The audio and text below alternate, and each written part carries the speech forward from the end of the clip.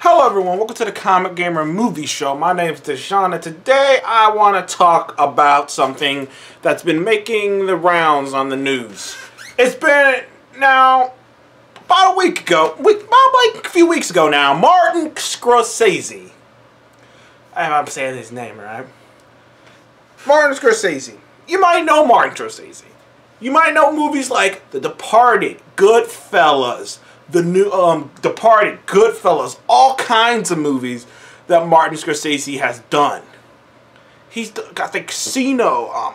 Just Martin Scorsese is a well-known, well-liked, one of the greatest directors, film people of all time. He just came out with a movie called The Irishman. I don't think it's on Netflix yet, but it's supposed to be an amazing movie with Robert De Niro and Al Pacino and John Pesci. It's supposed to be an amazing movie. I haven't seen it yet. It hasn't been on Netflix yet. It's supposed to be 3 hours and 30 minutes, which is why I'm like, I don't know when I'm going to see it. But damn it, The Godfather was fucking long as shit too. I digress. Nothing wrong with that.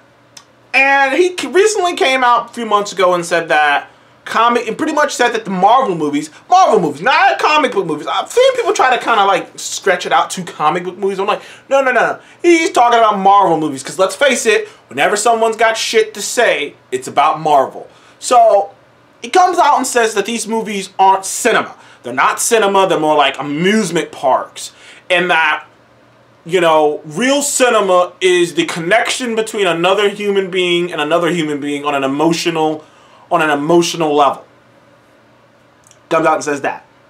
Now, most of the film people defend him. There are 3 groups of people on that topic. People like me who are like, what the fuck are you talking about, Marty? Like, you're just sounding like a old bitter man. You just sound like an old bitter bastard, really. You just sound like an old bitter man who's upset that nobody wants to see his movies in the movie theaters. That no matter how good the fucking Irishman is, it's a 3-hour movie. It's a 3-hour and 30 movie about mobsters. And I'm sorry that people in mass don't want to go see that, Marty. People might see it on Netflix, but they don't want to go out and see that. And how Marty's just pretty much using comic book movies / Marvel as an excuse to complain about the fact that no one wants to show his movies. And that it's really not about those movies, and he's really never given a movie a shot, even though he said he's tried to see 1 or 2 of them. But it's pretty clear that he doesn't know what he's talking about. He's just kind of talking out of his ass and whatnot. Then there's another group of people who hate the MCU haters, the people who hate Marvel, who hate the MCU, who are like, yeah, Marty's right, it's not, because they hate the MCU and hate Marvel. So anyone who hates the MCU and hate Marvel is a part of them, is a part of their fan club as far as they're concerned, even if they don't completely agree with it.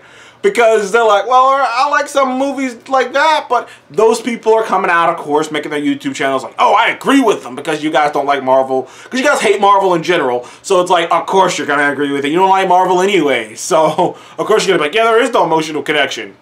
And then there's the people then there's the film people who have this interesting stance of going, then there's the film people who are like, I understand where he's coming from, and at certain times I agree with him, and then they go from there to I disagree with him about his final philosophy. I enjoy these movies, but these movies aren't this, they aren't that, they aren't this, and they try to like find this interesting balance. The film people or the film people of like, oh well, I don't agree with them, but I don't disagree with them.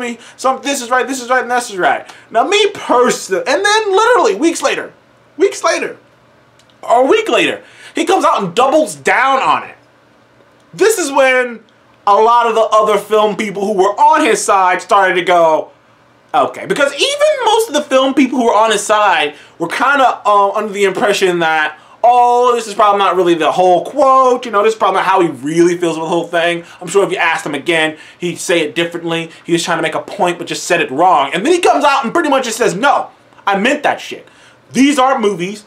These are ruining, he didn't say these words, but he pretty much said what, these are ruining the film business, the studio, what did he say? The play theaters like Commonwealth and like AMC and Commonwealth and Regal need to stand up and, you know, fight these invading forces of Marvel movies. Like, he basically is saying that these movies are that Marvel, MCU, is ruining the business, is ruining the studios. No one wants to see small movies because MCU movies are around. No one wants to see small movies because Marvel's popular. That is basically what he is saying. He is coming at Marvel. He is pretty much blaming Marvel for the reasons no one wants to go and see his movie.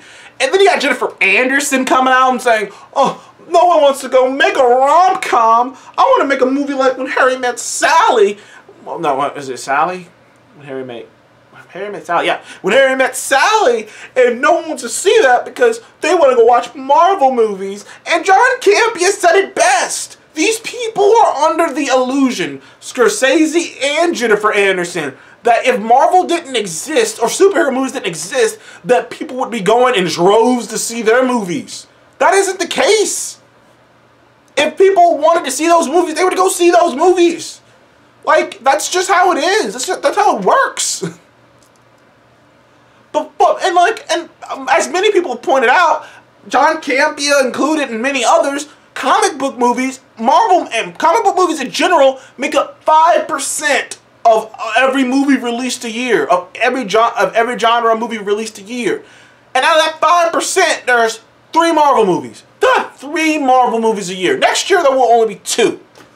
And somehow they're ruining the business. No, it's just because people want to have fun. Like, the thing is, I don't get how these people don't understand that. And I get in arguments. I've been getting in arguments with people all the time over this topic. Because I'm just like, what do you mean not an emotional connection? So when Star-Lord's when Star-Lord, mom died in front of him when he was a kid, and he couldn't deal with her death, and he couldn't take her hand, and he missed out on he couldn't do the final thing his mom asked him to do, and it weighed on him through his childhood, his teenage life, and it changed him and it made him the man that he is. That's not connecting on a human or emotional level. When T'Challa, when in Black Panther, when Killmonger, you know, talks to his father, and he goes to the astral plane, and his father saying, "No tears for me," and that's not connecting on a human or emotional level. That's not connecting on any level. Like when T'Challa's like pleading to Wakandans about like all the things that they could have done to help out African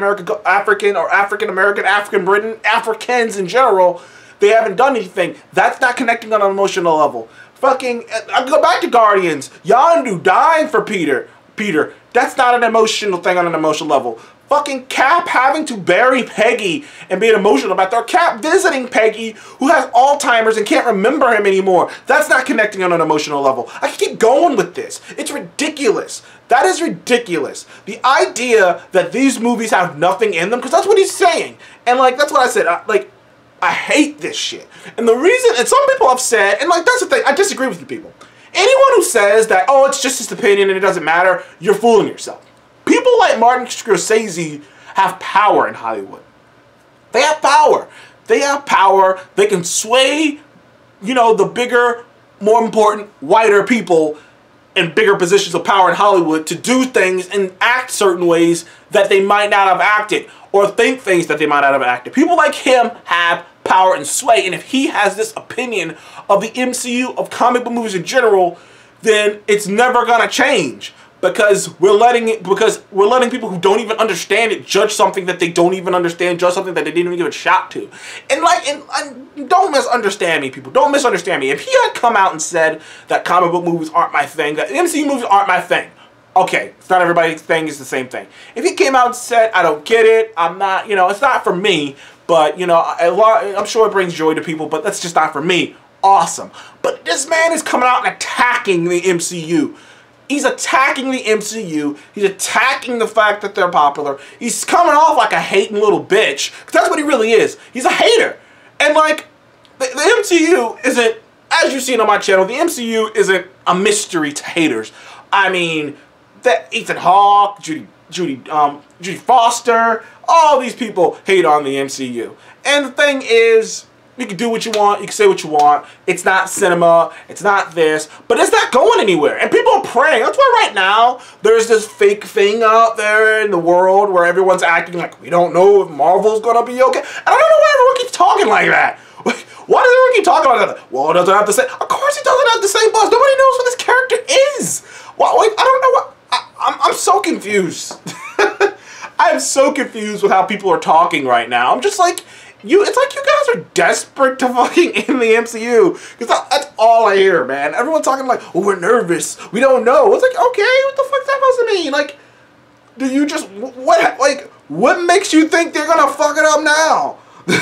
Everyone's still in place. Everyone's still there. Like, what makes you think they're gonna screw it up now? Like, right now, there is this negative cloud that people are... It's not even the MCU's fault. Other people want to put this negative cloud on the MCU. People are coming at the MCU more than ever. I love how they all waited till Endgame, after Endgame and Spider-Man Homecoming to start talking shit. And it's like, in this moment of silence, while Black Widow hasn't had a trailer out, last movie came out about 3-4 months ago, there's not going to be a new movie till May, in this moment of silence that everyone's begged for, all they can do is sit around and talk shit about the MCU, or talk shit about the MCU's failure, or talk shit about the MCU coming to an end, or talk shit about all the characters they don't recognize. Who's a Shang-Chi? Who's a Eternal? Who's this? Who's a Miss Marvel? Who's this? You guys just made up She-Hulk. Shut the fuck up. Like, what happened? What, like, did you guys just think Marvel just all of a sudden forgot what they're doing? Like, I don't get this. I don't get this fucking premise that's in people's heads. And that's why comments like coming from Martin Scorsese bothers the fuck out of me. Because I'm like, you're just feeding into these already negative Nancy's going out talking about so Marvel's lost face and got Marvel. Where's the proof of that? They haven't announced the movie yet. They haven't announced when Guardians of the Galaxy 3 is coming out, but we know it's coming out. They haven't even announced the title of fucking Black Panther. Like, what are you talking about? They haven't announced they haven't announced Ant-Man 3 yet either. Like, calm down. Calm the fuck down. Like I said, I don't know why there's this negative thing going around Marvel, and every time a celebrity's got to take a shot at fucking, comic book movies, it's always Marvel. I've never heard a celebrity go, man, DC, that shit, these DC movies, but it's always Marvel. It's because Marvel's big time. It's because Marvel's on the top of the mountain. But when you say that, people get upset. People get angry. They go, that's horse shit. But then you're like, well, why do people keep attacking them then? They've got the best, like, all their movies are fresh. Most of their movies got A's. 3 other movies got A+ audience scores. Some of their movies are the highest rated movies, are some of the highest rated movies on Rotten Tomatoes, including Black Panther, which has a 96. So, like, I'm so confused. Like I said, somebody pointed out something, though, that may be why he said what he said. Maybe why so many of these older generation of people, because if you notice, it's only from the older generation who have problems with Marvel. It's only from people who used to be something. So I guess has-beens. It's only from the has-beens that have a problem with Marvel. And someone pointed out, it's like they're having a hard time adapting with the times, adapting with the fact that things don't work the way they used to work, that your face and your name isn't enough to get people to show up to the movie theater. And they haven't been able to adapt with the times, and they see Marvel, and they see people excited to go see these movies, and they see people gathering to go see these movies, and they go, well, my movie's better than that. My movie means something. Why don't people want to gather to see my movie? And they don't evaluate why people want to go see... They don't even go evaluate why people want to see a Marvel movie, why people like Marvel movies. They just go, this is garbage. It's not like my movie. My movie is art. My movie is a movie. That's how Martin Scorsese sounds. My movie is a movie. These elitist bastards. You know what? I've always said this. I hope Endgame gets nominated. I really want Endgame to get nominated for Best Picture because I do think it was the Best Picture, at least as far as I've seen. There might be some other movies, more artful movies that, made more touching stories or more smaller, compact stories. But in terms of the narrative, in terms of the movie of the year, the movie that people are going to think about when they think about this year, that normal everyday people are going to think about when they think about this year, in terms of when you sit there and go, what were the great movies of this year? Like, Endgame's going to pop into your head. And you might not choose it because you might be a film buff, but Endgame's gonna be up there, and I think it deserves it, man. It deserves it over other things. I don't think The Joker's a particularly great movie, but people disagree with me, but I do believe Endgame deserves this. I would love it to get nominated, just to shove it in Martin Scorsese's face. Thank you for joining me on the Comic Game Movie Show. Please remember to like and subscribe. And Martin Scorsese, you can kiss my ass. Go make another mobster movie. Goodbye.